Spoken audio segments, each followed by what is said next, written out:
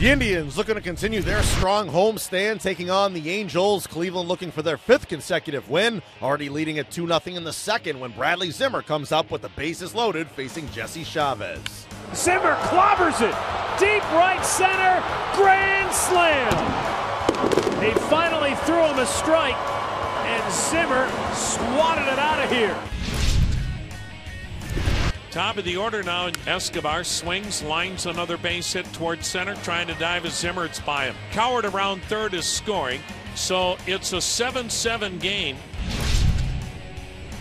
The 3-2 pitch, slow chopper. This might be another hit. Simmons barehand grab and throw, and he got him. What a play. Boy, Andrelton Simmons with a sensational effort. Shoots one to left. Brantley breaking hard.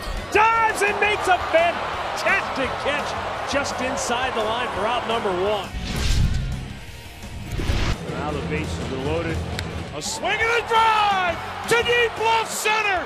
Away, back, and goal. The Indians needed 1 run, but they got 4. Edwin Encarnacion, the walk-off grand slam. The Indians take it 11-7 in 11 innings. It was the 6th career walk-off homer for Encarnacion.